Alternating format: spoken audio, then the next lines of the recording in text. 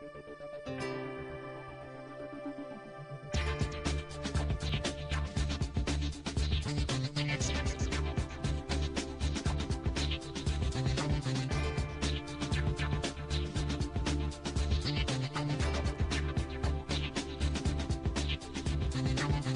theCUBE. Here is your host, Jeff Frick.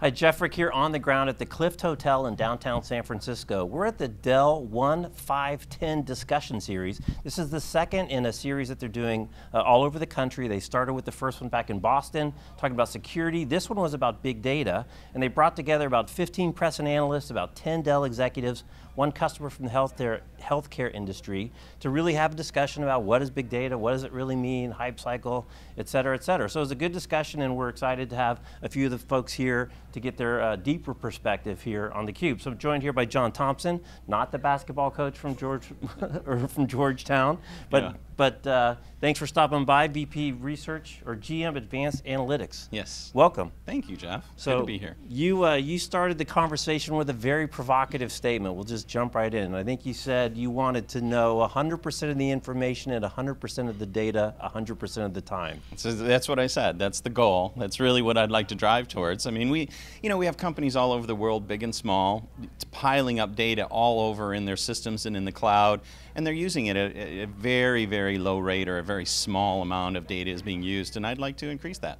Now, it's interesting. You actually have had a broad background. You've worked at companies that use data, like Nielsen Company. You've worked at kind of specialty big data companies, like Cognitio. Now you're working at Dell, which obviously provides an entire platform of services and hardware and software.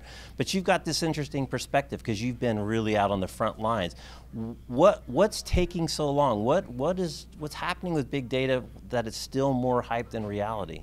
Well, the technology is an issue. It's difficult for the people who have the questions to get to the data and build analytics and then get the answers out of the system. So technology is one aspect. Another aspect is, the integration of it. Data is proliferating everywhere. We mentioned the cloud a little bit, and a lot of people stack things up on-premise, and then their third-party partners have it, so it's hard to integrate the data. I think the biggest challenge, though, is in empowering the analysts themselves to have all the tools they need to build either simple reports or visualizations or advanced analytics. And we talked a little bit about kind of the promise of BI, right? The 30-year promise of BI versus now we've got kind of contemporary big data, if you will, that's kind of replaced big BI as certainly the hot button topic and things like Hadoop. So again, with your perspective, what happened with BI? Is this really going to be that much different? Well, BI was very successful. If you're looking at backwards looking descriptive analytics on structured data, it was a huge success. Now what we're looking at is opening up to the other 95% of the data that's out there. Will it be successful? Yeah, I think so. I think it's a matter of time. We're here at the conference talking about 1, 5, 10. I think we're probably looking at 3.5 to 5 years before we see real leverage on this data. We're going to have to make some progress. Right, right. And of course the other thing, right, is to get it out of the hands of the really smart scientists, of the data scientists, and get it into the hands of the line business decision makers, so Absolutely. they can actually get the data, analyze the data, get some insight, and then do something about it. Absolutely, you couldn't have said it better. It's really that the data is kind of locked up with the PhD modelers, data scientists, programmers, and we're really working hard, and there's a lot of companies working hard on this problem to give the people, not just the PhD modelers, but like you said, the subject matter experts, the people who know about healthcare, people who know about logistics and different kinds of business areas, give them the right tools so they can build the analytics. Yeah.